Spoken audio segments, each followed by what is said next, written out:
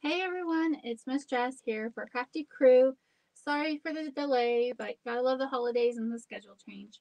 Today we're doing the canvas art, and I just love the simple art of this.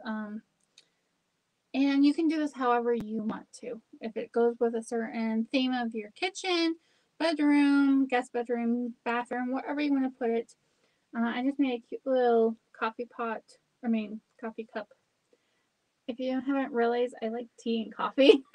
I didn't realize I was doing a theme there. But hey, that's the part of creating things, right? So in the craft or in the kits, if you got them, I'll go over the supplies. If you want to do this at home, supplies are super easy. What you'll want and what you'll get is a canvas, and you want one with a frame because we'll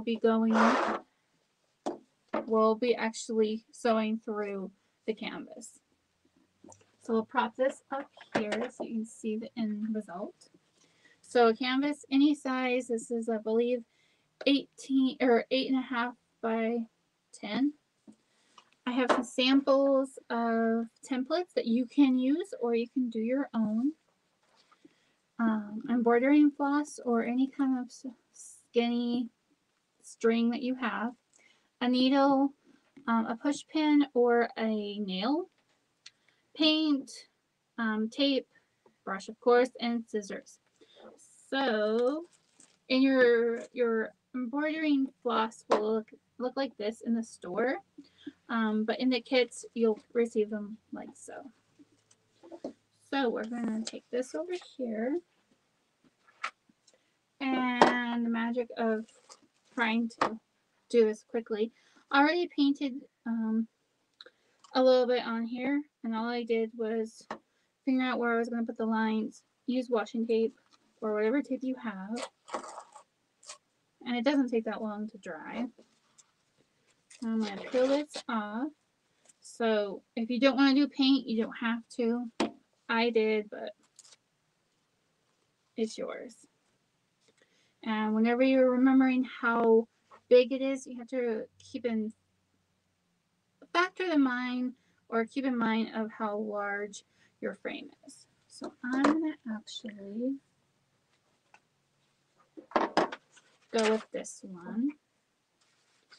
For those who don't know, we lost one of our puppies this year, so I kind of want to make this in memory of him.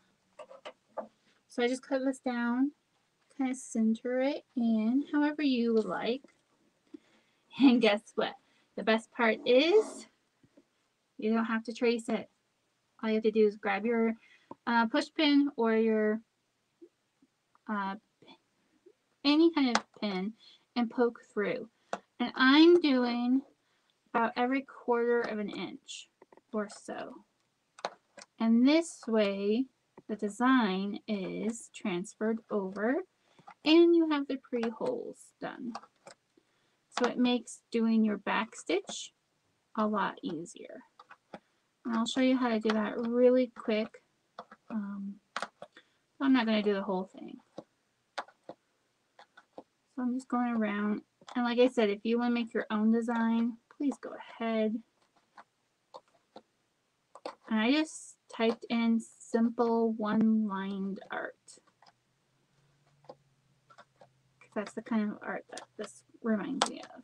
I'm just poking, going along. And you can do 2 colors if you want, or the paint,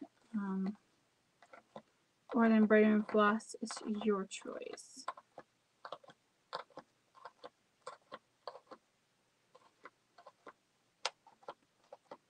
This does get repetitive though. That one there.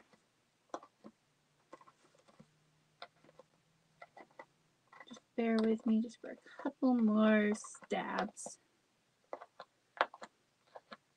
And if you accidentally go a little crazy, just kind of make it into a happy accident, as Bob Ross would say.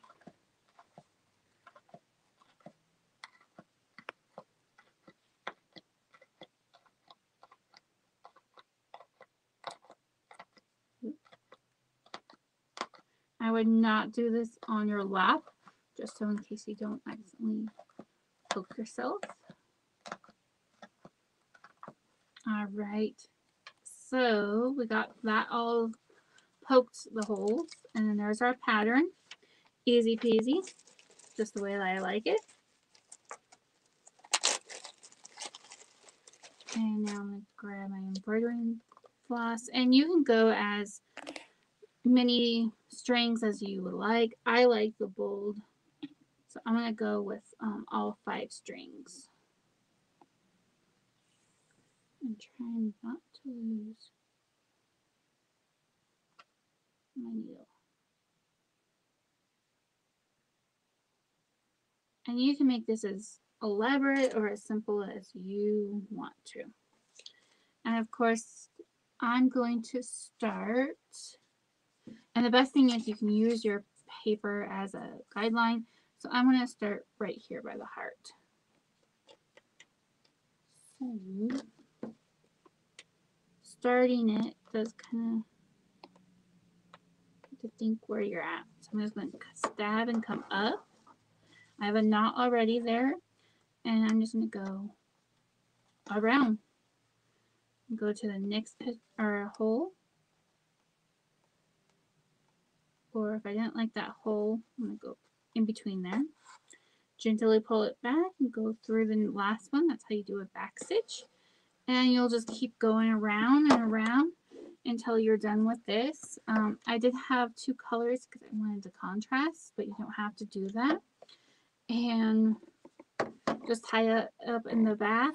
You can put like another piece of fleece or felt on the back to kind of hide all the ickies down there or on the back, and just hang it up like that. And that's it, my friends. I hope you guys have a wonderful, happy holidays, and we'll see you guys next year. Bye for now.